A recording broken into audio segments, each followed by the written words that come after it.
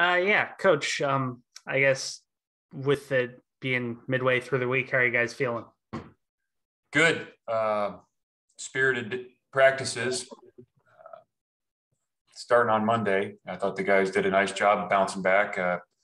Obviously, great to get a win and had a pep in our step. And now we got to build on that momentum and keep it going. But solid week of practice so far. We still, just because today's the last day in pads doesn't mean tomorrow and Friday that we shut it down. And we still got a lot of work to do that we can get done tomorrow in our spiders practice and then Friday in helmets. And with that, I think we asked yesterday about waivers for the guys in Chase's class. What I want to know is Bimage, he opted out last year and he came to you guys this year. Would he ostensibly have that COVID year of eligibility to use after this year? His situation is a little bit different, Trace.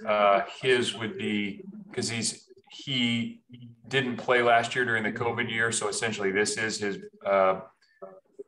bonus year, but there is some things that he's doing with the NCAA that's in the works. It's really going to be in the hands of the NCAA, but it's not the same situation as some of the other guys, Nico and Chase and those guys. It's different.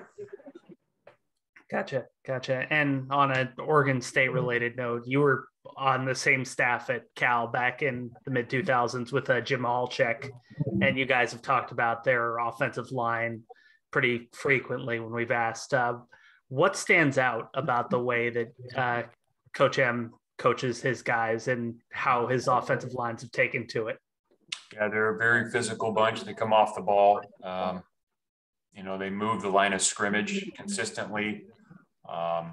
Technically sound, know who they're blocking, know who they're working to. And so, yeah, he's done a great job with those guys. And then they have some talent, the players. I mean, it takes both, right? And they've done a great job with that group and really run and pass game. They are very, very sound and, physically gifted.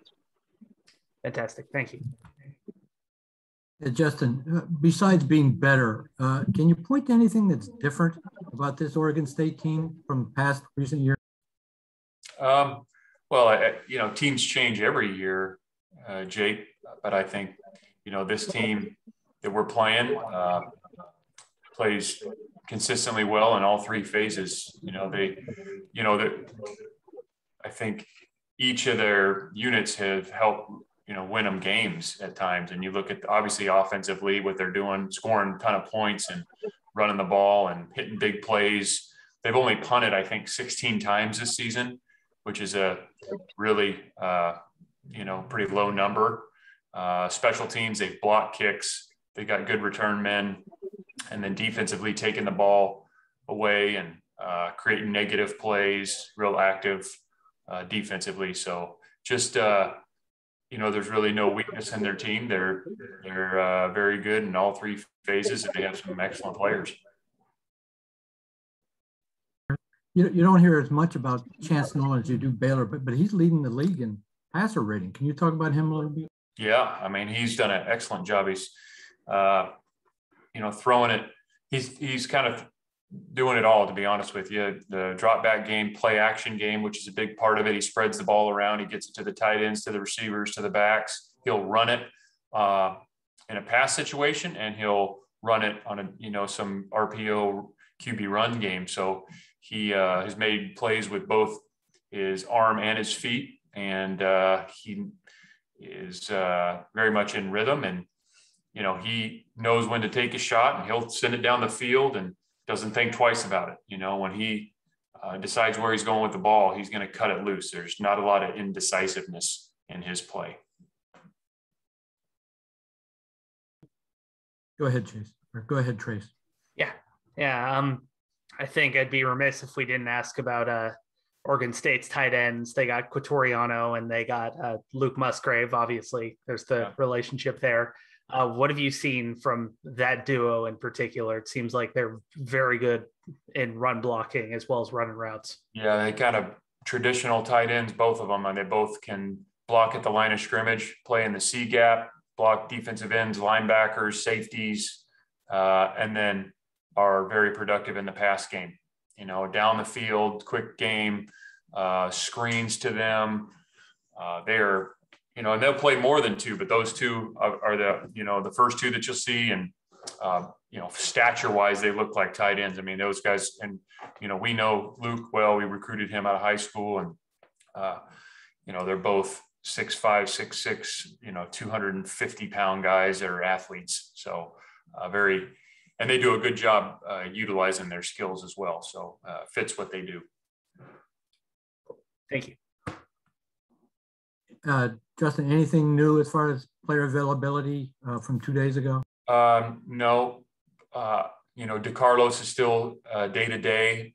We're hopeful that we'll get him for this weekend, but nothing has been determined yet. Are you still hoping for Coyne sometime this year? We are. It's just going to be between Coyne and the doctors. I think it's going to be a week-to-week deal, but there's nothing imminent, this week.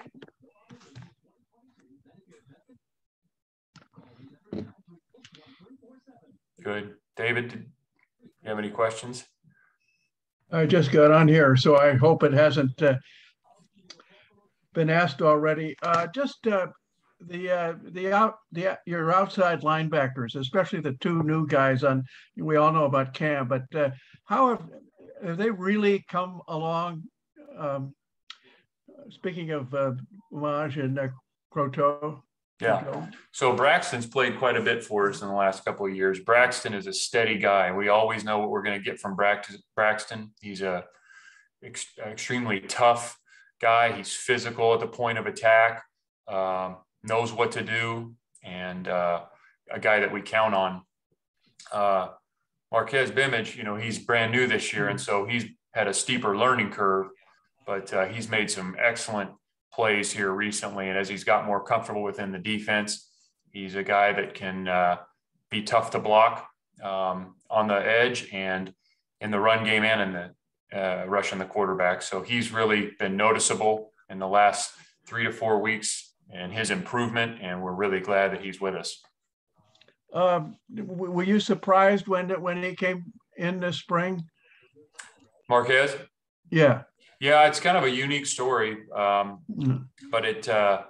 he did not play last year and was interested in going to graduate school here, and so we had connected with him, and we knew kind of some things would have to happen, and fortunately they did, and he joined us, and really has been a great fit. He's a very